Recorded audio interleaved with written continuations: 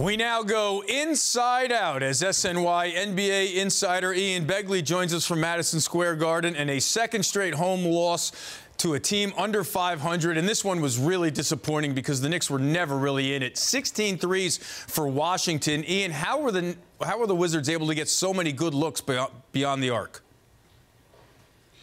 Well, Tom Thibodeau talked about just not great closing out by the Knicks, not great ball pressure, allowing Washington to get what it wanted on the perimeter. And Jalen Brunson, you know, the Wizards come out 14-3 out of the gate. Jalen Brunson said that he felt like the Knicks should have known that they'd beaten this Washington team in Washington a few days ago. So they should have known that Washington was going to come out tonight and really try to get off to a fast start. He didn't feel like they matched Washington's intensity early on, and then you get Washington going, you give those guys confidence, and you see how it goes, Eamon.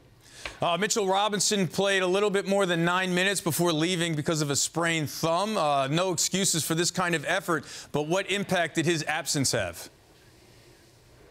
Huge, huge. I mean, Isaiah Hartenstein, Jericho Sims, both man the center position for the Knicks, but you look in that fourth quarter, particularly after Sims fouled out, I think Washington had something like 12 offensive rebounds in that quarter. So any type of comeback the Knicks were trying to mount was muted by those offensive rebounds. Now, we don't know a lot about Mitchell Robinson's injury now, but it was serious enough for him to sit out the final 3 quarters of this game. The Knicks are going to do more tests on Robinson tomorrow. But, you know, if you lose Robinson for any period of time, it's a big blow for this Knicks team because he is such an important part of the Knicks defense, which was really the backbone of their strong play of late. All right, Ian, big picture question here, and it's something we've talked about frequently, the lack of production from the bench leading to heavy minutes. How is Tom Thibodeau responding to questions about that heavy workload for the Knicks' top players? Yeah, he called the media the minutes police earlier this evening when we were asking some questions about minutes, and he referenced the idea that the Knicks don't have anybody in the top 20 in the NBA in minutes played, and he talked about how the Knicks handle rest days, days between games. Even if they're practicing, they're going to give their big minutes guys some time off, give them time to recover. But look, you see with your eyes, it's up to you to judge for yourself if this team is dragging or not.